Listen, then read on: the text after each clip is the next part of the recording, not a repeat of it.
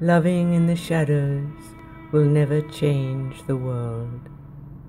Loving in secret turns at first into itself, and then against itself, like a haunted, lonely house of schemes, with windows veiled and shuttered, crammed with things that choke, with things that mute the tongue, with things that spoil the sweet fragrance of blossoms.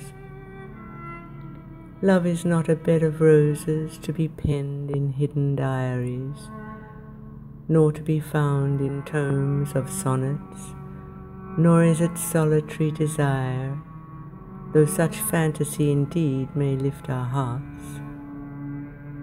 It is a mattress interwoven by paining, bleeding hands. It is a basket filled with pebbles strapped to a willing spine. It is a madness without cure that persists despite censure and adversity. It is all my tears and all your tears, united in an ocean that can float 1,000 pilgrims to safe havens. It is union. It is generous. It is sacrifice. It is speaking out. It is not being liked. It is courage.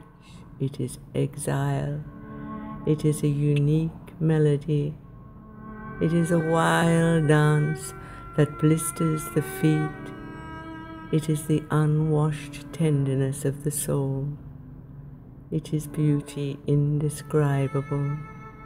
It is simple. So love out loud and fearless and on fire. Fill the empty distance with your voice. For a moment is long and cries out for compassion.